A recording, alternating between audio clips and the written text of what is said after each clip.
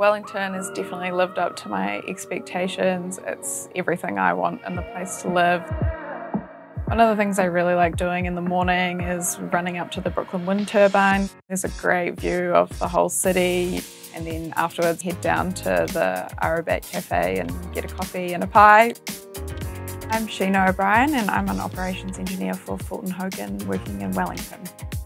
I really like Wellington. There's a lot to do here. There's a great cafe and bar scene. The weather is a bit to be sought after sometimes, but you can't beat Welly on a good day. It's a really awesome place to be a young person. As a water engineer, I'm working every day on the stormwater, wastewater and water supply networks, looking at incidents, things that are going wrong in the network.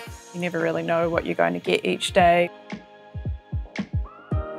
I enjoy my job because I get to spend a balance of time working in the office and out on site. I get to interact with a lot of different people, which includes the councils, customers, other stakeholders, working with our crews, which is probably one of my favourite parts.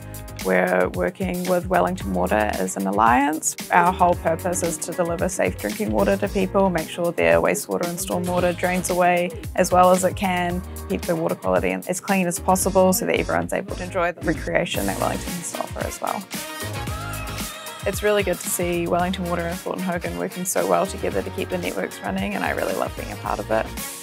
I studied a Bachelor of Engineering in Civil and Natural Resources at the University of Canterbury. In 2020 I entered Fulton Hogan as part of their graduate program, and I loved it so much that I never left. I've got a mentor. It's really great to have that depth of knowledge, and they're able to provide me with that advice to approach those challenges myself. This is a really exciting time for me.